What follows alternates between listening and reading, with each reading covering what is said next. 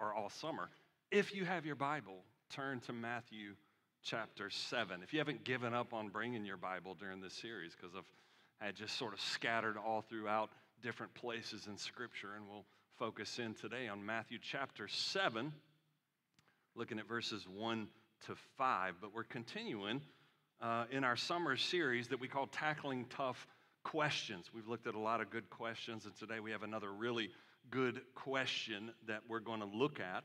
And I think it'd be helpful for you to hear the whole question. It's a bit long. The entirety of the question is a bit long.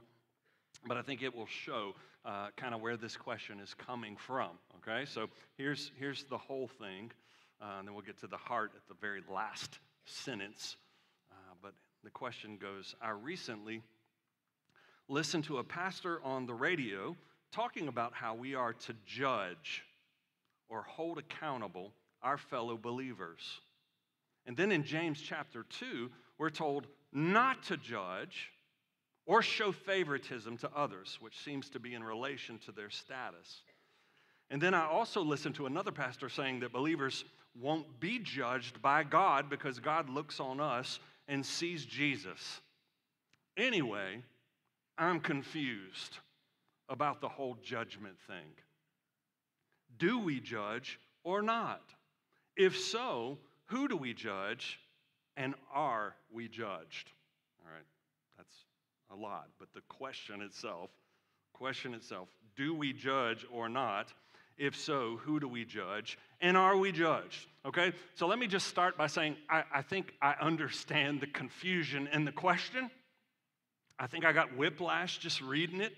Yes, we judge. No, we don't judge. Yes, we judge. So I get that, but it's not that the question itself is confusing. The question is a good question, particularly now in this day and age. This is one of the more popular verses in the Bible, even for people who don't believe in Jesus. People know this verse. And so in a time when people know just enough about the Bible to be dangerous, this is a good question. This is a really good question. Because you will hear people say, don't judge. That's a common refrain.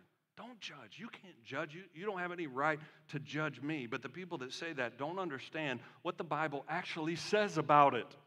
All right? So they're just dangerous enough that they know what it says, but they don't know what it means. That's dangerous.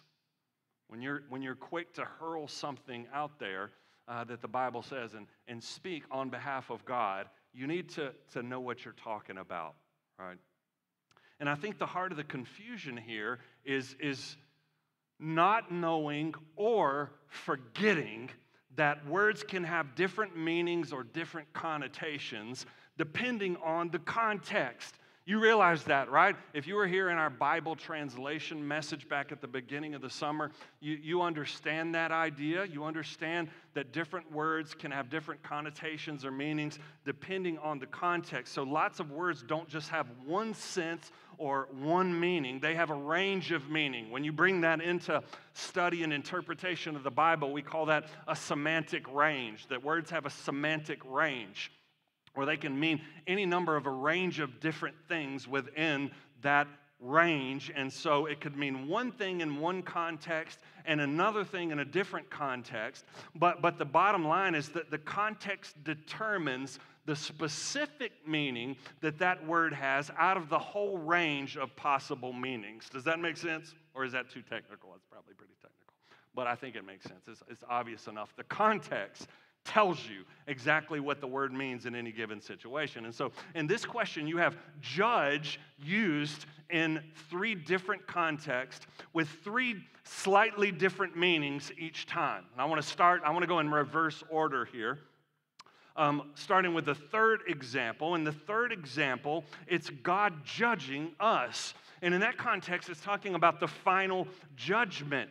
It would mean something like condemned to eternal punishment. So you say, what does that word mean? It's judgment in the sense of condemnation to eternal punishment. And so in that sense of the word, The pastor, and she mentioned in the question this that she thought the pastor was David Jeremiah. Well, David Jeremiah is absolutely right there, or whoever it was is absolutely right there. In that sense of the word, Christians are free from judgment. Praise the Lord. Are you not glad that you are free from God's eternal condemnation and judgment? That is what the gospel does. It frees us from God's wrath and from his judgment in our lives eternally. We see that among other places in Romans chapter 1, verse 8, where Paul writes, there is therefore now, this is one of my favorite verses in the Bible, there is therefore now no condemnation for those who are in Christ. So that is so true that when God looks at us on that final judgment day, he will declare us innocent on the basis of what God has done for us in Jesus Christ. And so in the same way, believers are not to condemn other people or to pronounce that final judgment on others. That is not our place to do that. That is God's business to condemn. Hebrews chapter 9, verse 27 says, it is appointed for man to die once, and after that comes judgment. Paul says in 1 Corinthians 4:5, therefore do not pronounce judgment, when?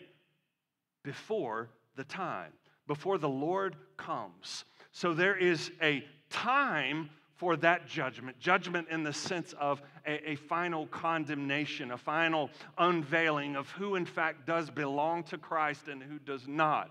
And that time is not in this life. And there is also not only a time for that to happen, but a person who is in charge of that. And guess who it's not? Us, right? That's not for us to do. That is for God to do at the proper time. So the second example from James chapter 2 is about exactly what the question said it was about. It's judgment in the sense of showing favoritism towards people with more money or more social status. And on the flip side of that, it's judgment in the sense of discriminating against people with less social status and less money in particular. So that would be something like saying, and this is within the body of Christ, that's who James is addressing, this happening within the church, that in the church there would be leaders or people in general in the church that would show favoritism to people based on their social status or how much money they make. Right? So that would be like in here, we decide that you can't vote in this church unless you give a certain amount of money. You don't give enough money, you don't have a say in things. Or it'd be like going up to someone that maybe would be seen as having a lower social status and asking them to get up because there's someone that has a higher social status within the church that would like to have that seat. So you need to get up for them.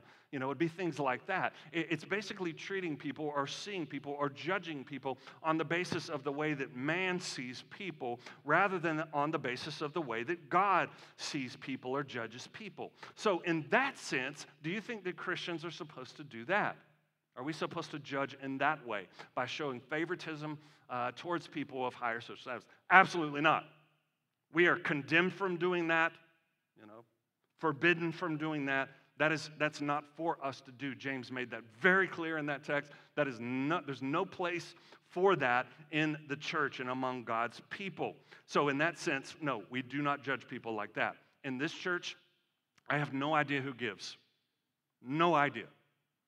All of our entire budget could be given by 3 people, and I would not know. I hope that's not the case, all right? I don't think it is. But I wouldn't know it. I don't know that. I don't know who gives, and I don't know how much you give, all right? And that's intentional. I think I could probably figure it out. I could probably look, but I don't. I don't do that. I choose not to because I never want to be tempted to treat someone better because of how much they give or their status, or treat someone worse because of how little that they give or their status. I could not care less what your status is, and I don't know how much you give, all right? So we don't judge in that sense. And so that leaves us then with the first example, which he described it as judging by holding other believers accountable for their sins. Another way of saying that would be to call believers out for their sins. It's calling someone out. And I'm saying believers like that, or brothers and sisters, I'm saying that on purpose because Christians aren't to hold lost people accountable for their behavior and for their sins. We're just not. Not in an interpersonal sense. We can speak to the ills of society. We can speak to the sins that are collective in our world, in our government, among our leaders, among whatever the case may be. But at an interpersonal level, that's not for us to do, to judge or call out non-believers for their sins and behavior. I've said this 100 times. Lost people do lost people things, and we should not expect anything else, right? So if a lost person says, as they often do, if a lost person says to you, hey, you don't have a right to judge me, guess what? They're actually telling you the truth. You really don't. We're not called to hold them accountable, but that only applies outside the family. Outside the people of God, that applies. But inside the family, it's a different story. Inside the family of God, we are all, listen, responsible for one another. We're responsible for one another. Not in the sense that I'm held responsible directly for your sin. It's not that. Did you ever play sports growing up? And one person messed up? They missed a block if you're talking about football. They threw an errant pass in basketball, turnovers, whatever the case might be. And the whole team has to run. Remember that? Like, oh, God, we all got to run because of what this person did, right? So it's not like that. It's not that we all are held responsible for each other's sins, but it's more in the prophetic sense. And what I mean by that, if you look in the Old Testament, if you look at God's instruction to the prophets were responsible for delivering the message to the people of God. They were not responsible for the way the message was received by those same people, right? So as long as the prophet declared the word of the Lord to those people, called them to repent, then he had done his job. And it's the same sense for us. We all function in some ways prophetically in one another's lives, where we declare things, we call things, we share things, and then that individual Christian is responsible for whether they hear that or not. So it's a helping sense. It's not a negative. It's not a condemning sense, right? The way that Christians do this is not in a condemning sense in our lives, but in a helping sense. It's that I see something in you that dishonors God, that's you walking down the wrong path. It's not that you're not walking in obedience to God, to Jesus, to the word of the Lord, and I want to help you with that. And in the same way, you want to do the same thing to me. You see something in me. I'm not leading well. I'm leading harshly. I'm leading too critically, whatever it might be. Whatever sin that you see in me, you're helping me to do battle with sin. So we all, in that sense, share in that fight with one another.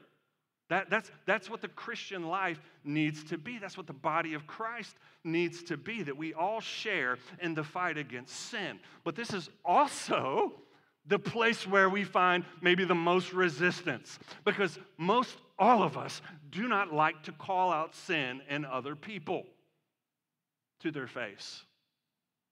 Oh man, we love to talk about your sin to other people when you're not there. Just not to your face. And Brett, I don't mean you in particular. I'm just looking at you. You made a good example. But if anybody knows anything that Brett needs to turn from after church, he's going to be waiting for you to come point that out in his life. But yeah, so that's gossip. We really like to gossip.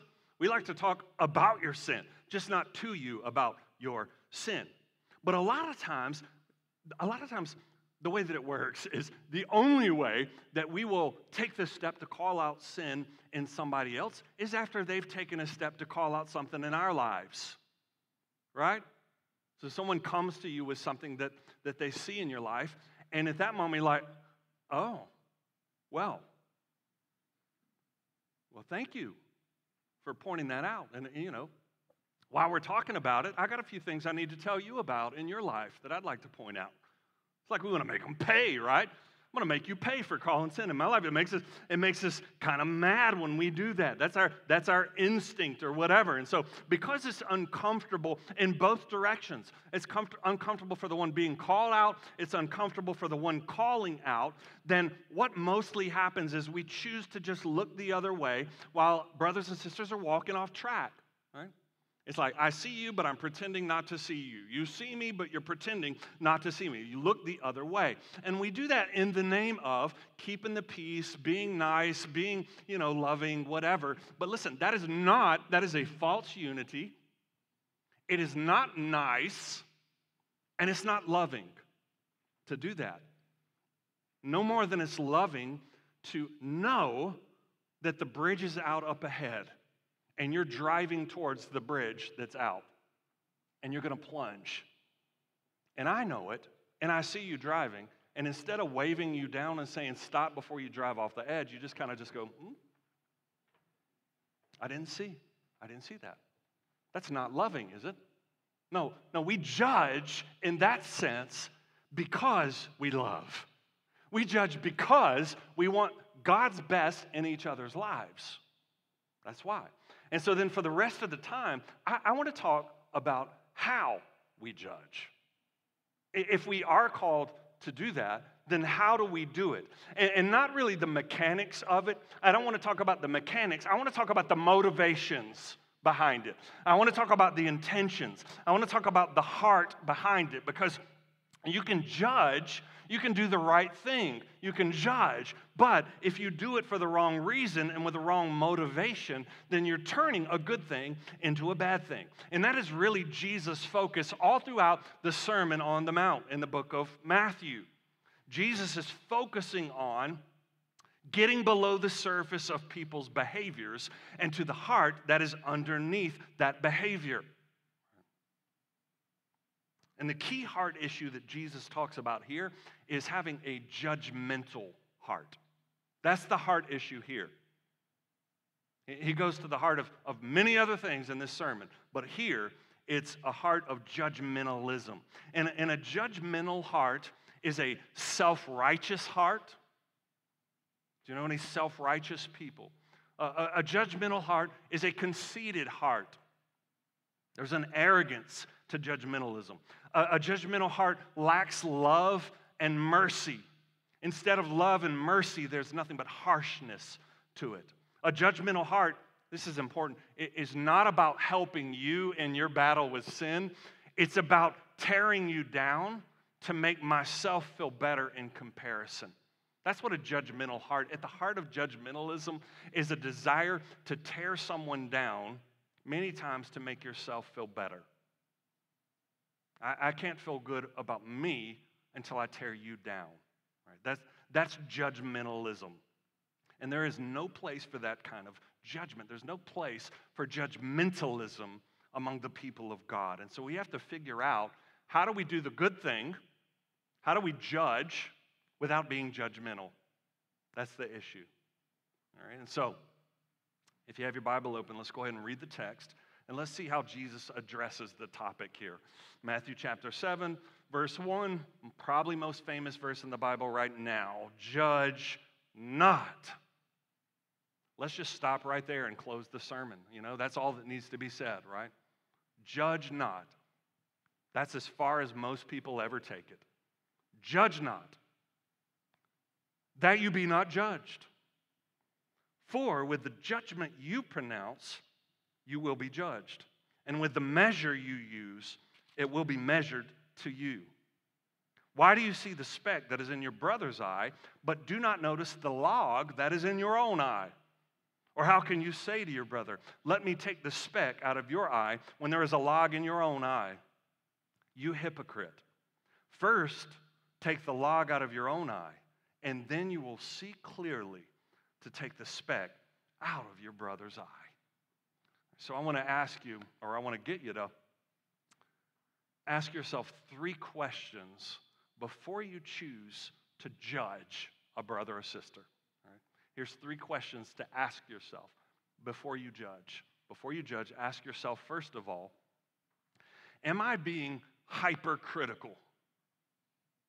I preached this before, by the way. Am I being hypercritical? Hypercritical. So I want to point out a few things in verse 1 and 2 here. And the first one is a general principle that Jesus gives us a bunch of times in the Gospels. It's a principle that you find throughout much of the Bible, and in the New Testament in particular, and that is that God will treat you the way that you treat others. God will treat you the way that you treat others. I don't mean your eternal destination. I'm not sure exactly what this looks like. I don't know when this happens, this treatment. I don't know that. I don't know if this is talking about rewards in heaven. I don't know if it's talking about status in the kingdom of God exactly. I don't know that. All I know is that Jesus says that the measure we use to others is going to be the same measure that God uses with us. It doesn't say God uses, but that's a divine passive in that phrase there. It'd be the same measure that God uses with us. That's the way that we forgive others, the way that we treat others, the way that we show mercy to others, the way that we love others, right here, the way that we judge others. It goes right along with something James said in James 2:13. He said, for judgment without mercy to one, or for judgment is without mercy to one who has shown no mercy. You've shown no mercy to a brother, you will be shown no mercy. That's the general principle that's outlined there. All right, so then you have to look then at the measure that you use. Now that word measure is the same word that we get our word metric from. We don't use the metric system here in the United States, but it's the word where the word comes from, right? Measure or metric. And so the metric that I use to judge other people is going to be the same metric that God uses on me. Okay, so what type of metric then is Jesus warning about here in this passage? Well, he's warning against a hypercritical metric. Hypercritical unveils your judgmental heart. If you are a hypercritical person, then you are dealing in your heart with a judgmental heart. So being hypercritical means using an extreme measure in the way that you judge others. Right? It's being overly critical. It's being too critical, or it's being too quick to judge. Do you know anybody that's too critical in their judgment? Do you know anybody that's too quick to jump in and judge? That is a hypercritical heart. See, critical is good. Hypercritical is not good. There is a big difference between being hypercritical and being critical. But I think the biggest difference is not necessarily the degree. In other words, not how much you do it or how fast. The biggest difference between the two is not really the degree, but it's the intention behind it. That being critical is all about building people up. It's about building people up. It's about giving them something that they can work on so that they can grow, improve, do better, something that helps them. And that is a good thing. We don't always like criticism. We don't always enjoy criticism, but criticism in itself is not a bad word. If it's done with the right heart, the right motivation and intention, then criticism or being critical is not a bad thing. But being hypercritical is the opposite. It's not about building up. Being hypercritical is all about tearing people down. It is destructive instead of constructive. And so before you speak a word of judgment to a brother or to a sister, ask yourself, this is getting to the heart of it, am I trying to build this person up, or am I trying to tear this person down? And if it's the first, if I'm trying to build that person up, then it's probably okay for you to say the thing that you are going to say. But if your intention is to tear down, if that's really the heart of it, then it's probably best to leave it unsaid. Martin Lloyd-Jones gives 6 ways that this hypercritical spirit tends to come out in people. And I want to give you 4 of them. These are the best 4 to me. And you listen to this and see if any of these look like you, okay? Does this look like the way that you judge other people? So first of all, a hypercritical person gives judgment when the matter is of no concern to them. Do you know anybody that likes to criticize things that they don't care about with people they have no concern with? That's basically a picture of social media. That's pretty much all of social media. It's criticizing things and people that we don't even care about the thing, and we don't have any concern or care about the individual itself. This is basically, he calls these people, he says that they take malicious pleasure in it. We call those trolls. That's a troll, right? A troll just takes malicious pleasure in doing this. It's like a hobby to them. There's great joy in being hypercritical in that sense of the word, right? Things we don't care about, people we don't care about. Second of all, he says a hypercritical person puts personalities in the place of principle. And basically what he means by that is I have a personal problem with someone that leads me then to attribute motives to them.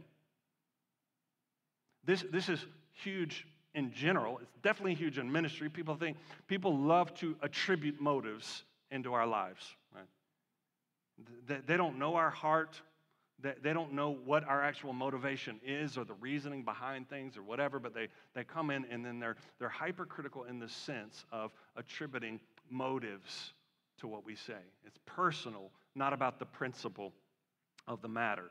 Number 3, a hypercritical person expresses their opinion without a knowledge of all the facts. Is that anybody in here? Don't raise your hand. Expresses opinions without knowledge of all the facts. So that's ignorant criticism. There's a lot of ignorant criticism out there, right? That's hypercritical. It's an ignorant criticism. I'm going to rush in to judge even though I don't know the facts. And then number 4, a hypercritical person never takes the trouble to understand the circumstances and is never ready to excuse. It is never ready to exercise mercy. Never ready to exercise mercy. They don't know all the circumstances and they don't bother to investigate, but they rush in very quickly with a harshness and without mercy. See, people like that, they only believe in mercy when you're talking about them. Right?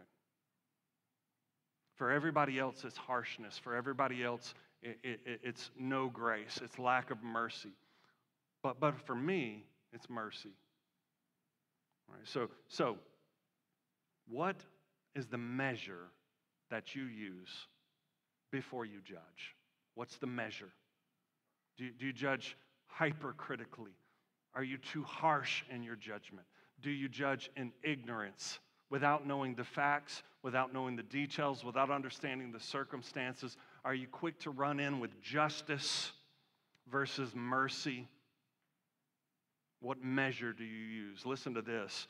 It's dangerous to use the wrong measure because, listen, you are handing God the ruler that He's going to use on you.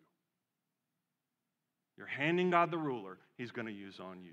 Second question to ask yourself before judging. So first of all, it's, am I being hypercritical? Number 2, am I being hypocritical?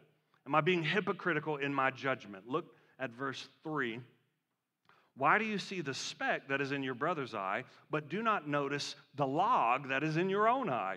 Or how can you say to your brother, let me take the speck out of your eye when there is a log in your own eye? Verse 5, you hypocrite.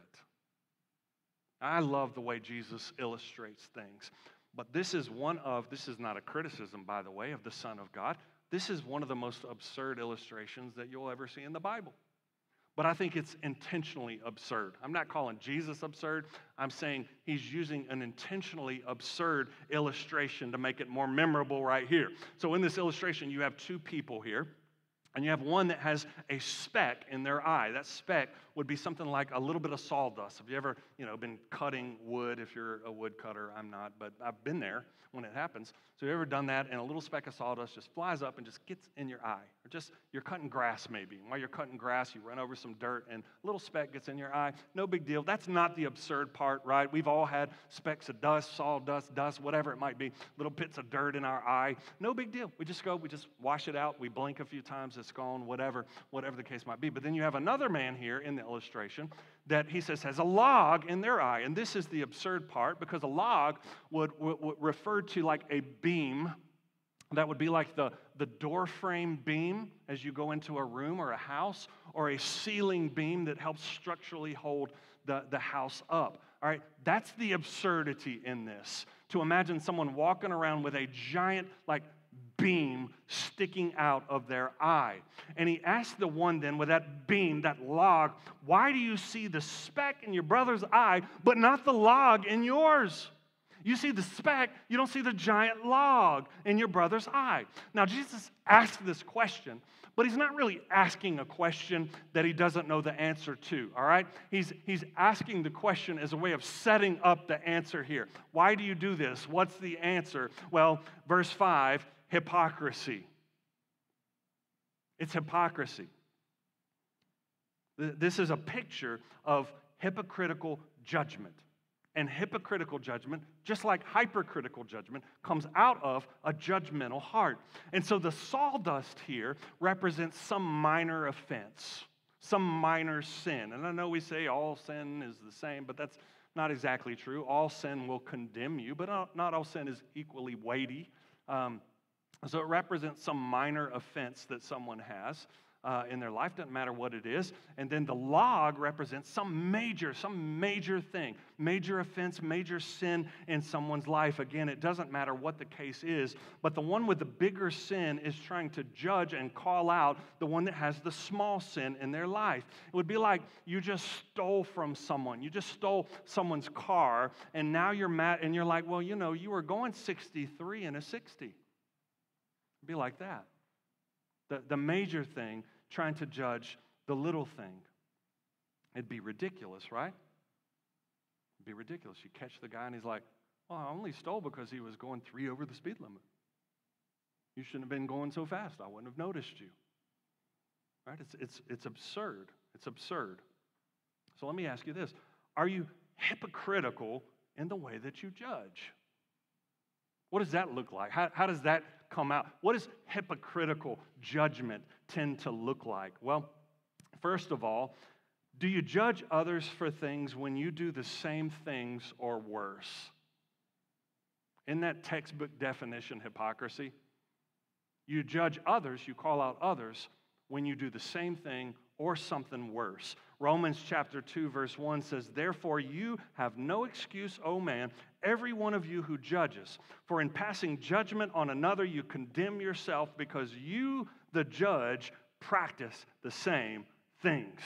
So why do we do that? Why would we judge someone when we have the same or worse in our lives? Well, sometimes we do it because we just feel guilty about the sin that we have in our lives, and we don't know how to deal with that guilt.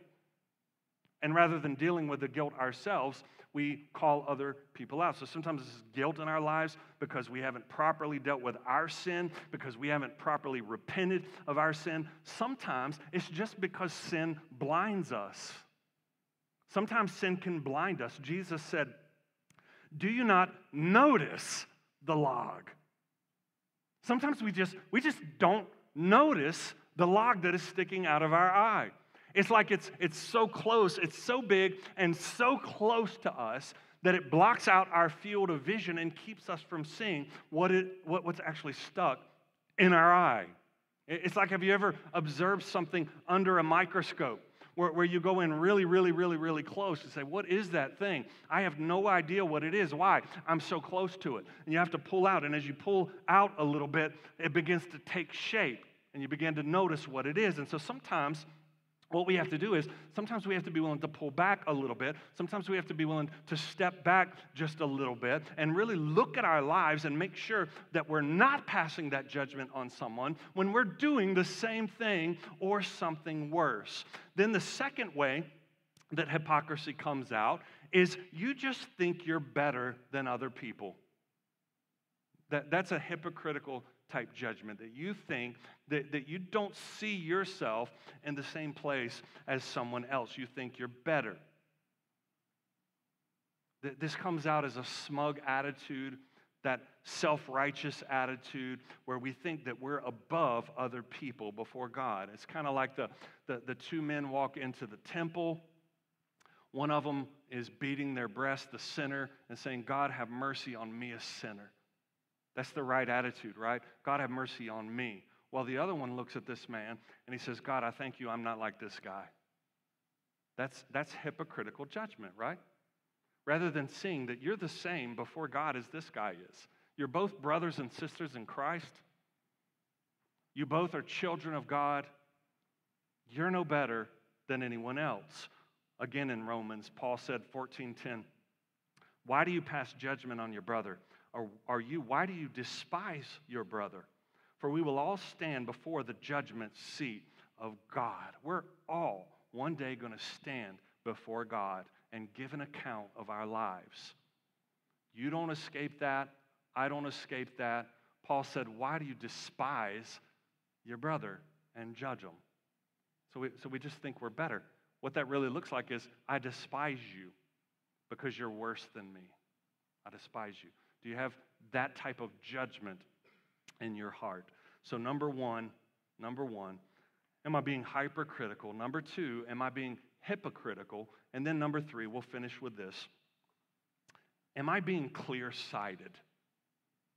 Am I being clear-sighted? Verse 5 says, you hypocrite, first take the log out of your own eye, and then you will see clearly to take the speck out of your brother's eye. So there's two things that I want to point out before I close here. First of all, notice that Jesus does not say here, you hypocrite, mind your own business. He doesn't say that, does he? That's not, this is getting to the application, right? What's the punchline here? This is what it all builds up to. Notice he doesn't say, you hypocrites, mind your own business. That is what we wish Jesus would have said. We wish he would have said that because that's what we want to say. We want to say, mind your own business. That's why everybody's so quick to quote verse 1, but not verse 5. That's why everybody's so quick to say, don't judge. You can't judge me. Jesus said, don't judge. But we are twisting Jesus when we do that because that is not all that Jesus said. If you quote verse 1 and leave out verse 5, you're missing the entire point.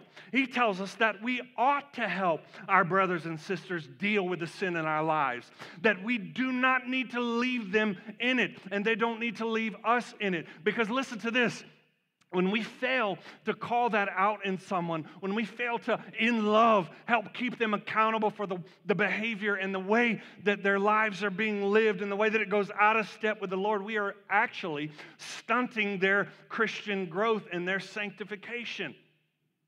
Because the way that I grow in Christ's likeness, how does that happen? It happens only as I put off the old. It's not just because I heard a message from the Bible. It's not because I read about it. It's not because I think it's a good idea. No, it happens because I'm responding to God's truth and God's word in my own life, right? I'm putting off the old in my life. I'm putting off that old me, my flesh, or whatever you want to call it. And I'm putting on the traits of the Spirit of God. The fruit of the Spirit is being produced in me. I'm abiding in Jesus. He's beginning to shape me and to grow me and to mold me one step at a time. Long obedience in the same direction all throughout the course of my life. And God uses me to help you see what you need to put off and on. And God uses you to help me see what I need to put off and put on in my own life. And if you do not help me see the speck that's in my eye, it's just going to stay there, irritating. Redness, itching, burning. It's just going to be there. I won't see what's in my eye. And so judgment is one of the ways that we help each other grow. We do it in love. It's because I love God above all things. And because I love you, and I want to see you walking and growing in the Lord.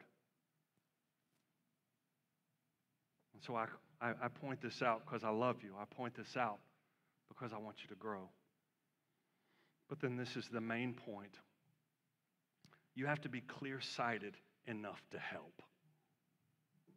And to do that, you need to deal with your sin first. That's the punchline here. That you would take the log out of your eye. And then, it's only then that you can see clearly enough to help that brother or that sister with the sawdust in their eyes. And that's the rub.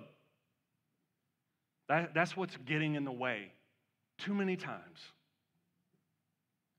It's not just we want to be nice. We don't want to be mean. We don't want to deal with the sin in our life. That's the bottom line for some of us, maybe many of us. We just don't want to deal with that. And so when you talk about judging other believers, where's the place to start?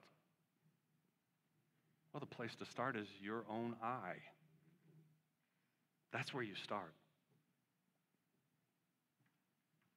And I'm going to close right there. What's in your eye? What is the sin in your life that you need to turn from now? I mean, it could be anything. How's the Lord speaking to you right now? Is there something in your mind that He's calling to your attention, calling to your heart right now? He's speaking to you right now, and He's saying, that's it for you. Maybe it's a judgmental heart. Maybe that's what comes out of this. Maybe you realize, yeah, my heart's judgmental. I have the wrong motives. I have the wrong intentions. That's why I'm hypercritical. That's why I'm so quick to judge. I need to turn from being hypercritical. Maybe it's hypocritical. I need to turn. I've been thinking I'm better.